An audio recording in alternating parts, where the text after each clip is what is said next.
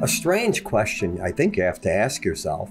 With falling commodity prices, will falling yields change the appetite for a safe haven investment like gold that has come down? And I don't think it does. I think gold trades in its own world. I have not bought into the idea that gold is an inflation hedge given the recent bout of inflation we had. It acted as a war hedge once Russia went into the incursion in the Ukraine, but that was also short-lived. So gold seems to just be playing itself that it's a commodity that has a relatively small amount available. That's why the price is trading at the 1800 level. But I don't think the yields have a big impact on it, which is a surprise, I think, to you and to me as much.